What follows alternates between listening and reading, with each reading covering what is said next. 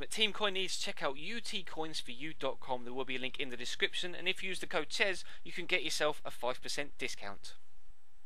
Hey guys, how's it going? Ches back again with episode number 45 of the Chelsea Career Mode on Xbox One, and it is transfer deadline day. Now, we made the decision in the previous episode that we either were going to go out and out for a left back signing or a rotation striker, because of course Thurs picked up that broken ankle. I've decided to go in for a left back because we've got players like Andre Schürrle and Marco Reus that can fill in up top as a striker if Loic Remy or Luis Muriel cannot play for whatever reason. So we've put in two offers, one for Fabio Coentrao and one for Felipe Luis rather. And actually it took them 5 hours to return emails to me to let me know that they both actually rejected the offers that I'd put in the first place. I don't know why it took them so long to get back to me, but I put in kind of counter offers for each player, kind of raising up the offer that I put in for each of them by a couple of mil or so, just to try and entice them into to actually giving me the left back. Because like we say, we're going to be replacing Ashley Cole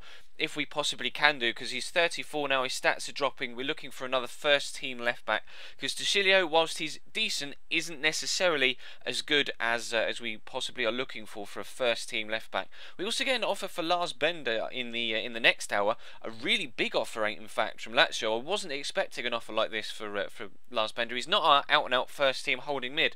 To get an offer of almost twice what his value is was quite surprising, but of course with Kevin De Bruyne and Arturo Vidal both out injured long term, I just won't be letting him go. We had to wait until just 1 hour left before Atletico Madrid came back and said, yes, actually, we will accept your offer for Felipe Luis. Perhaps that was tactful on their part, because of course the transfer window was going to end before any deal could possibly go through. So I tried as hard as I possibly could to try and get a left back for the first team, and unfortunately, due to just the lackadaisical, lazy replies from other teams, we aren't able to bring anyone in. So we've got 24 odd million in the transfer budget that's going to get unused this season.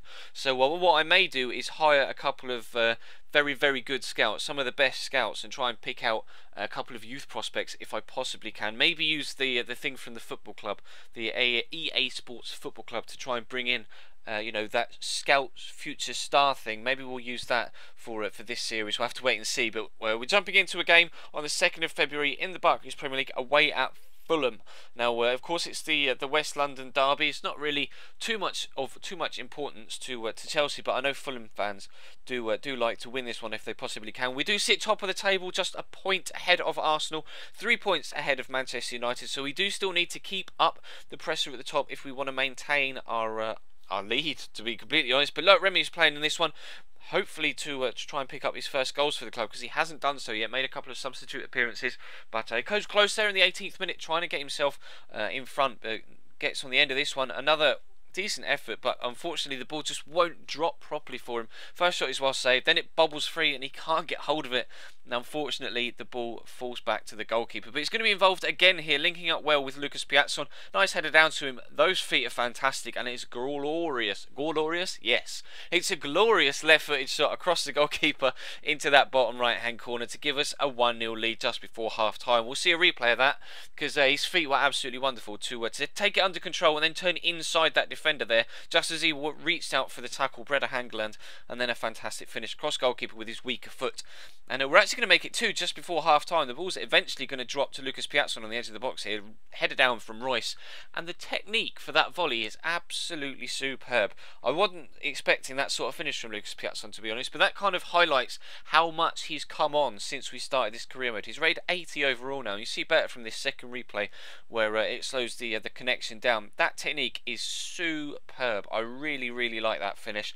Delighted for Lucas Piazzon to get a goal, and we do go in at half time with a 2-0 lead, but we make a change on the 65th minute to try and freshen things up in the middle of the midfield, just to make sure that we can hold on to this 2-0 lead. Bring on Leroy Fer for Lars Bender, and we're going to have a chance to make it 3 here. Again, Loic Remy doing the business up top. Lovely leap and flick on from Marco Reus, gets away from the defender, and I would have put my house on Marco Reus scoring from there, but unfortunately he plays the ball straight at the goalkeeper, isn't accurate enough with the finish, and we aren't able to extend the lead to 3-0, completely kill the game off. And they're going to have a couple of chances before the game's out.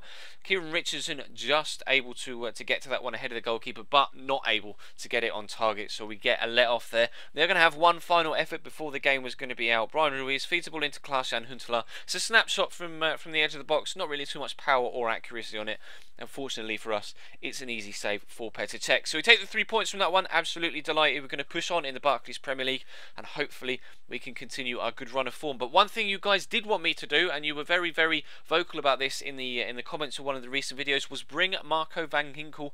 Is it Van Ginkel or Van Hinkel? I'm not sure how to pronounce it. Marco Van Ginkel back from loan from Real Madrid and get him involved in the first team, because of course we do have the injuries to the central midfielders. So that is exactly what I did, and he actually caught a plane back from Real Madrid on the exact same day that we recorded from the loan, and was available to start that afternoon.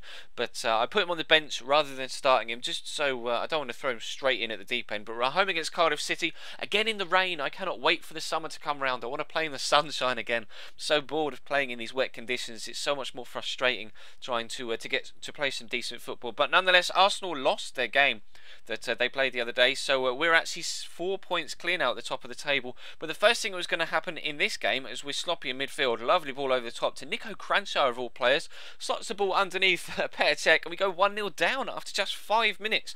Not the start that I wanted in this game, to be completely honest, but we didn't have to wait long to get ourselves back on level terms. Danilo powering his way down the right hand side, whips the ball in. Loic Remy picking up his second goal in 2 games. Fantastic leap and header on him yet again. Wonderful goal. And that's the exact sort of thing that I'm looking for. Loic Remy is proving to be worth the £6 million that we brought him in for already. That's a fantastic header. To be able to get it up into the corner and away from the goalkeeper because of the pressure of the 2 defenders on him was a really, really impressive header. Delighted that Loic Remy has had such an instant impact, and Eden Hazard almost putting us 2 goals in the lead there from that trickled shot towards the far bottom corner. The goalkeeper did have to make sure that he got down to it. It was going to sneak in the bottom corner, but he was able to get down to it. But Oscar was going to come close to putting us 2-0 up here again, and David Marshall with another good save. He is a really, really fantastic goalkeeper. Time and time again in real life as well, he has kept Cardiff City in games, making hugely important saves, top class, world class saves as well. I've been really, really impressed with him, to be completely honest.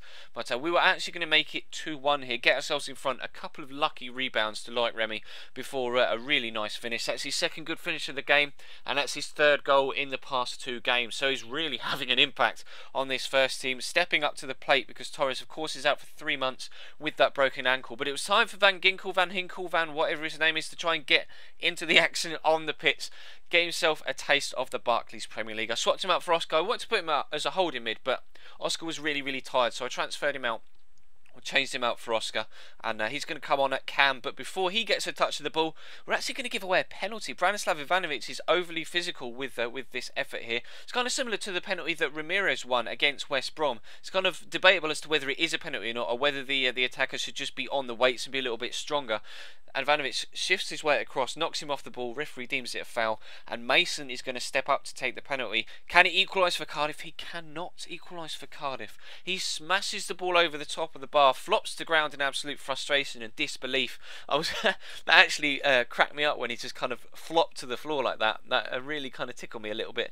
But he clearly was extremely disappointed at the fact that they hadn't been able to get themselves back in the game. Van Hinkel's been on the pitch 15 minutes. What happens? He gets an injury. We are not having much luck with injuries right now.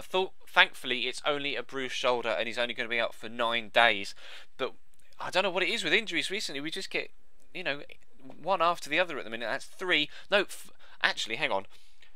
Van Hinkel, Vidal, Kevin De Bruyne, Fernando Torres, and Schürrle was out for 3 weeks as well with a training injury that I haven't shown you the footage of because it was just an email. So we had 5 injuries at one time, and we're still able to pick up points in the league, which is exactly what you need from a good quality depth squad, and that is exactly what we're doing. We sit 6 points clear at the top of the table now. But of course, Arsenal do have a game in hand, so they can narrow that gap back down to 4 if they win. But that's going to bring this episode to a close, guys. Thank you very much for watching. I do apologise that we weren't able to bring anyone in on deadline day. I am quite disappointed that we haven't been able to strengthen as much as we possibly could do. But maybe I'll use the transfer budget in other areas, like I said, with scouts, and perhaps bring in the scout for future star. Let me know what you think of that idea in the comment section down below. But if you missed yesterday's video, there's a link to it as an annotation on screen over that snippet of gameplay.